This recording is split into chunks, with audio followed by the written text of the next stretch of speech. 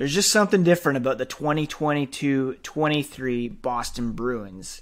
This is Ian McLaren, host of Locked On Boston Bruins. And after falling behind 1-0 to the New York Islanders on Wednesday, the Bruins rattled off 4 straight goals.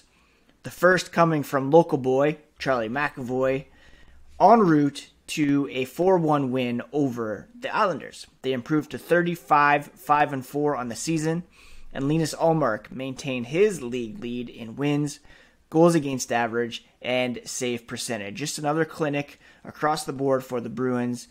They succeeded on the power play, going 1 for 4, held the Islanders to 0 for 6, league-leading penalty kill, and they'll look to keep it going Thursday night in New York against the Rangers. Check out Locked On Bruins for all the latest on the Black and Gold.